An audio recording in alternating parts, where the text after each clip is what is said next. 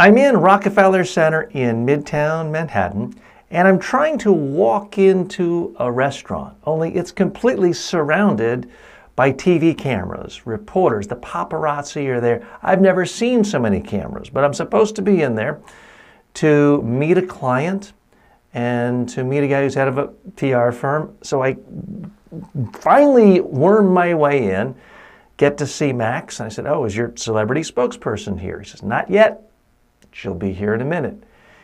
In walks Kim Kardashian, and I have to tell you, I was frankly a little surprised because she has such this big outsized image in popular culture. Seeing her in person, again, you can say, "TJ, who are you to judge people on their appearances?" She was just ordinary looking, below average in height, certainly not thinner than the average person.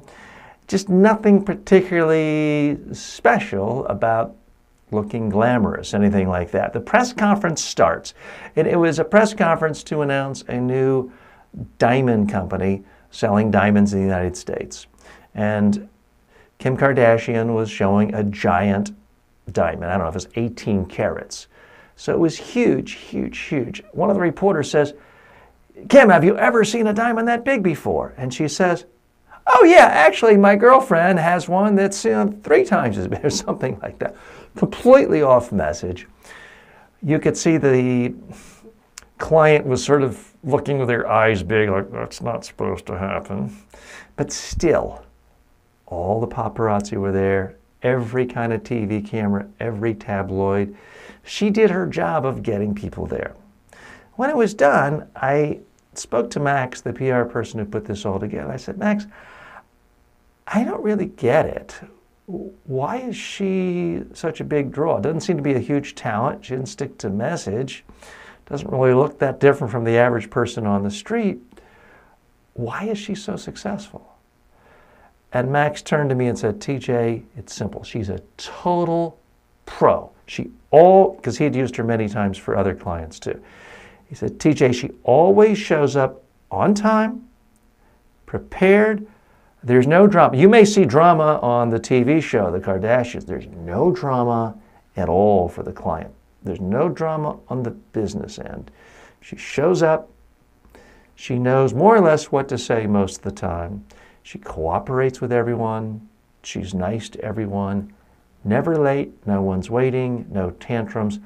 Total pro." Why do I say that?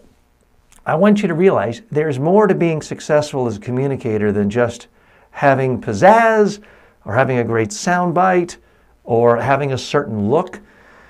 You need a certain element of professionalism whether you're going to be a public speaker, a spokesperson, dealing with the media, a media celebrity. There are certain intangible things. I say intangible. They are tangible. You can measure them. If someone makes you wait 20 minutes, they've now wasted 20 minutes of your time. If there are 10 people on the set, there's now been 200 minutes wasted. So that's why it's important to be extraordinarily professional. Be polite, be nice, show up on time or early, which is what I prefer. And then if you're not overwhelmingly talented in every other area, the strengths you have on the professionalism side can make up for it.